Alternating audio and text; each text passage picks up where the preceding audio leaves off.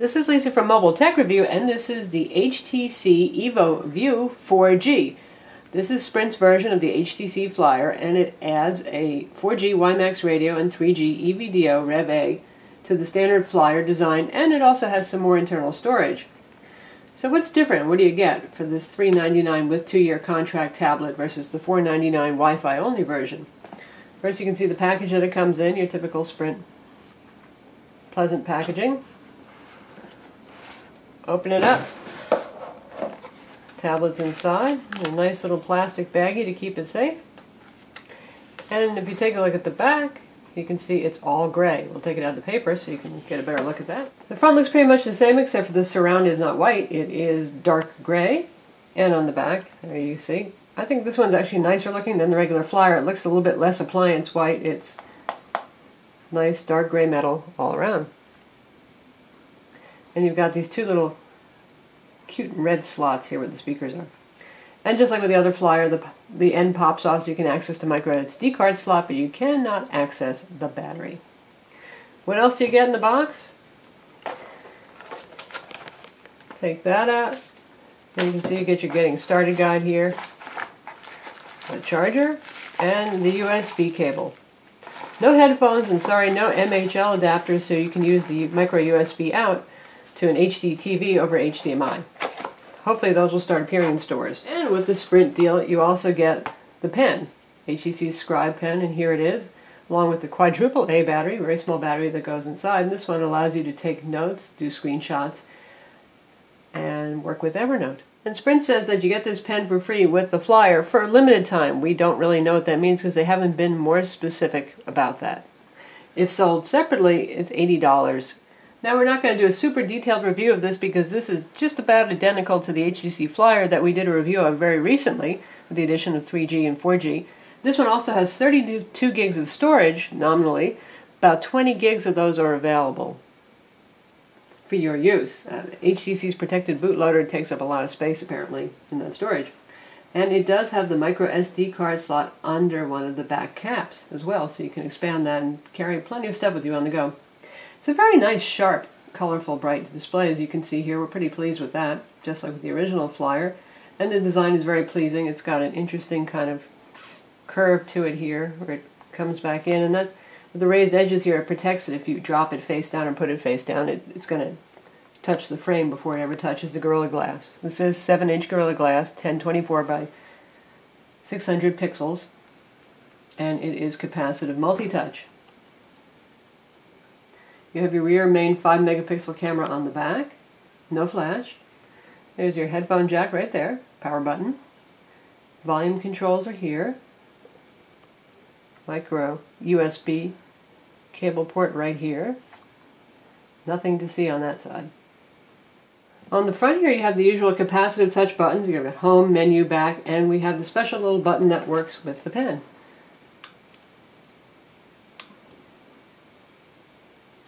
And the first time you tap on it, it's going to show you a tutorial about how you can draw and use it. And if you flip it over to the eraser end, you can use it as a capacitive stylus, which is pretty cool. Because otherwise, you can see this doesn't do anything except for take screenshots at this end. Like the HTC Flyer, this is running Android OS 2.3 Gingerbread. That's basically a phone OS running on a tablet computer. We don't have Honeycomb. HTC has said for the Flyer, at any rate, that Honeycomb will be coming sometime in the future. We don't know about the EVO View 4G version of that. But one of the reasons that HTC went with 2.3 instead of Honeycomb is because they could customize it a lot more heavily. There's not much of a customization option right now in Honeycomb. Google seems to be guarding that OS closely and the user experience there.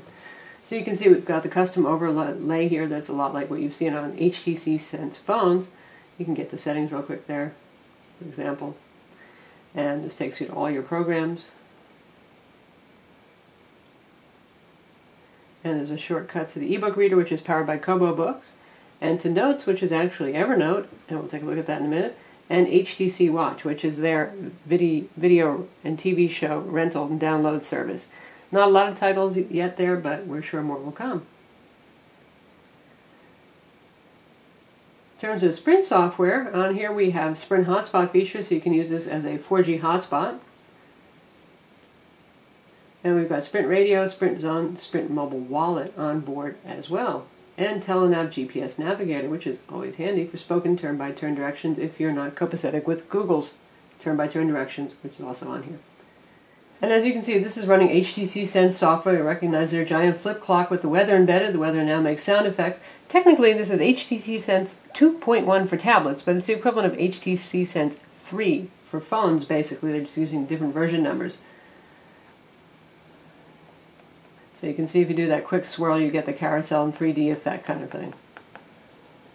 A hallmark of Sense 3.0. You can use the album viewer widget, you've got social networking widgets here, you've got a music player widget, calendar widget, I like the calendar widget a lot, and HTC FriendStream, which is their social networking, news widget, a lot of good stuff, and then quick links to turn your wireless radios on and off, which you can also access by dragging down here. You've got your notifications, and then you've got your quick settings where you can control all your wireless radios as well. 4G, you can turn it on and off independently. Of course, you've got 3G, the Wi-Fi hotspot feature, and Wi-Fi you can turn on and off. And it has Bluetooth 3.0 as well. This does not have a cellular radio for voice calls. This is a data-only tablet. 4G speeds have been quite good for us. WiMAX has definitely improved here. You can see this is not a tablet-aware application, so it's inset quite small. But the top numbers here, we have 5.8 megs down, 8.4 megs down, 6 megs down. We're done outside with reasonably good WiMAX coverage, 4G coverage here. The 3.1 meg download was done indoors, and the 322K was with 3G EVO Rev A instead. So certainly there's an exponential burst in download speeds, and even upload speeds are way better too when you're using WiMAX. So it might not be as fast as LTE, but hey, it's pretty fast, and it's beating T-Mobile's 4G HSPA Plus network at the moment, or certainly is neck and neck with it, I should say. At least if you're outdoors. The problem with WiMAX is it's very high spectrum, so indoor building penetration is not very good. Now I'll compare it with Sprint's first 7-inch tablet from the fall of last year, and that's the 7-inch Samsung Galaxy Tab, also running Android 2.2, actually not 2.3 Gingerbread, but close enough. It's a Phone OS as well version. And you can see the EVO View is about the same size, maybe a hair bigger. And side by side, thickness is similar. The EVO View definitely has a bit more of a classy metal look with complex curved sides and all that kind of thing, and it's a nice step up from the 7-inch Galaxy Tab. Screen quality on both of these is really quite good. I think the EVO View may be a little bit sharper, but Samsung gives you a lot of adjustments too for color saturation and white and black density and stuff too, which is pretty sophisticated.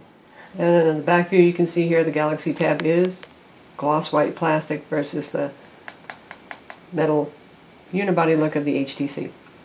You've got a front-facing camera over here for video chat, and it might be seeming a little odd to be over there, but that's because I figure you're going to be using that in landscape orientation, where it makes a whole lot more sense. Video quality, it's okay. We wish this had 2.3.4 release of Gingerbread that supported video chat and Google Talk, but hopefully that will come sometime in the future. And obviously we have an accelerometer here, so it works in both portrait and landscape orientations.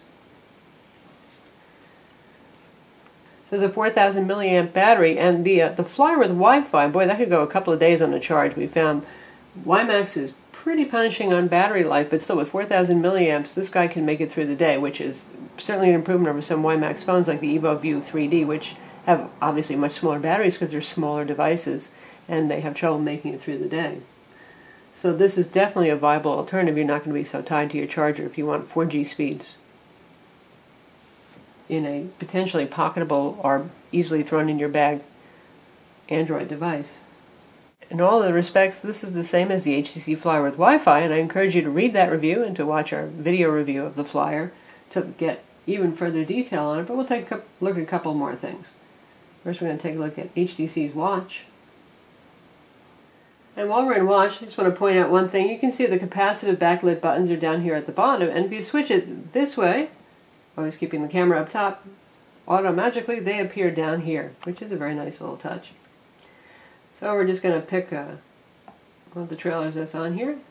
And we switched over to Wi-Fi because our WiMAX coverage is not that good indoors. And you can hear the speakers pretty loud.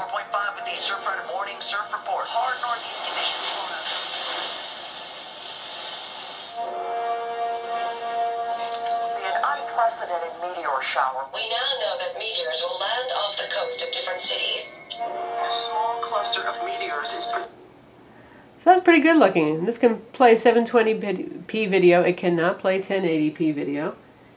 And again, if you find an optional MHL adapter that plugs into the micro USB port, that will split out to an HDMI port and a charging port, so you can charge the device and output to an HD TV.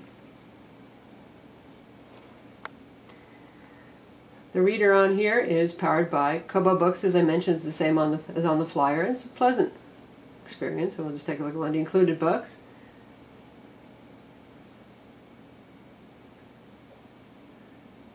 And it automatically dims the screen there because a bright white screen is really hard on your eyes. You can adjust the screen brightness if you want. So that looks cute. Looks like a book. Landscape, nope. Go into settings, you can do things like bookmark, make annotations, so on.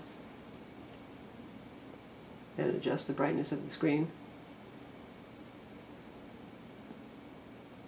And now we've made it bright, so you can see it better. And this actually works with the pen. If you touch over there, you have options. We're just going to pick a pencil. And we are going to make notes on our book. And it automatically bookmarks at the same time, which is pretty cool. So we want to use a highlighter instead, which would make more sense.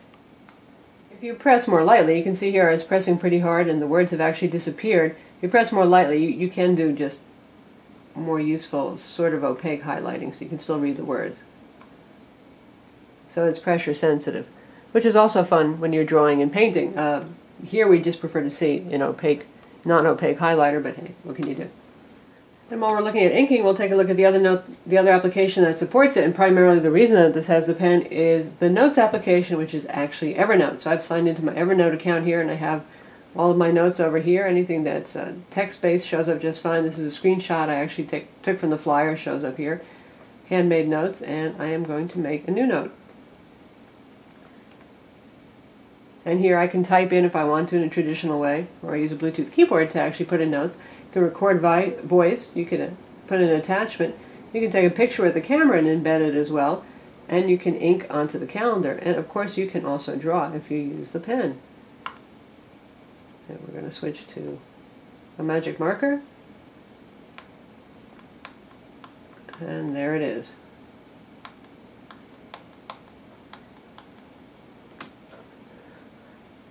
So here it is pressure sensitive, so you can see here's a light line and this is with a heavy line. Not too much of a difference when using this tool. We'll switch to the paintbrush. Very light line and heavy line. So those of you graphic artist types will probably enjoy doing a little bit of basic drawing with this using pressure sensitivity. In terms of performance, this has the same specs as the flyer. It's got a 1.5 gigahertz single-core Snapdragon CPU. It's not usually high clock speed, but it is also single-core. Performance is pretty good, as you can see. There might be occasional little bit of lag here and there, but nothing to speak of. It's got a gig of RAM, and it has Wi-Fi 802.11 BGN in addition to Bluetooth 3.0 and the GPS. It's got full access to the Android market and all the applications that are available there as well. And it will be available June 24th for $3.99 with a contract from Sprint. So a couple of additions over the basic flyer. You get more storage on this. Obviously you get the 3G and 4G radios, and you get a different color back. And this has a GPS, as we mentioned, and it's got both Google Maps and Telenav. We have no problems at all with the GPS. It works quite well. And obviously the 3G and 4G are going to be very handy when using this on the road. If you've got Wi-Fi, well, you're not going to be downloading maps and directions on the go, are you, in your car? So here you can see scrolling speed is just fine. It found our location, and if we tap and hold, see if there's an available address there.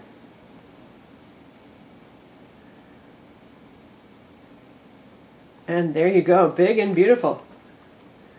View of any address that you're looking at. That panoramic view, and the speed is very good too there. That is really nice. Way more exciting than it is on phones. And of course this has the navigation feature for Google too, so it does do spoken turn-by-turn directions, and there's also Telenav on here if you prefer Telenav. Sprint includes Quick for video chat, and it's pretty much become the standard for Android phones with front-facing cameras. It works okay. And of course you've got the usual very good Android WebKit-based web browser with Adobe Flash support. We have the latest Adobe Flash 10.3 loaded on here. And we default to Sprint's website, and we will visit our own website, and you can see the on-screen keyboard in the process. It's a enlarged version of the usual HTC keyboard right here.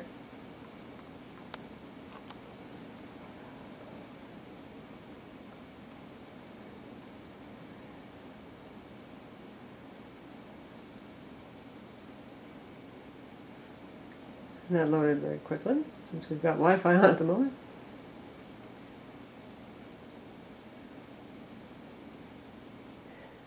And we'll check out Flash playback by looking at our EVO 3D video review. Now you're not going to get the hardware acceleration here that you would with a Tegra 2 dual-core CPU, but it's a fast enough CPU that we're hoping it should load and play fine. It's decent on the flyer, so.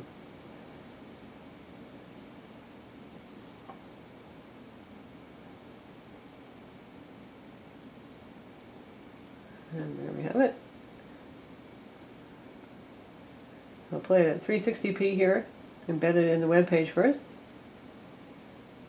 This is Lisa from Mobile Tech Review, and this is the HTC EVO. And we'll pop it out to full screen.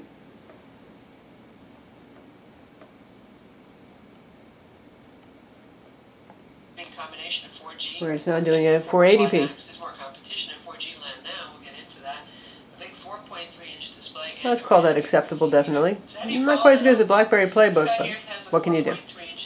So that's the HTC EVO View 4G. It's for Sprint, and it's available for $399 with contract on June 24th. It is the Sprint version of the HTC Flyer 7-inch Android tablet. And certainly if you have a need for the wide area wireless in terms of 4G and 3G, then this is quite useful, especially obviously for doing things like using the GPS. The good thing about this using the Phone OS is that there's a lot more non-tablet apps actually available than there are tablet apps for Android, so you're going to find plenty of apps to keep you busy here just from the regular selection of Android apps, and most of them do run full screen these days. So it's a reasonably good experience. I'm Lisa from Mobile Tech Review, and this is the HTC EVO View 4G for Sprint.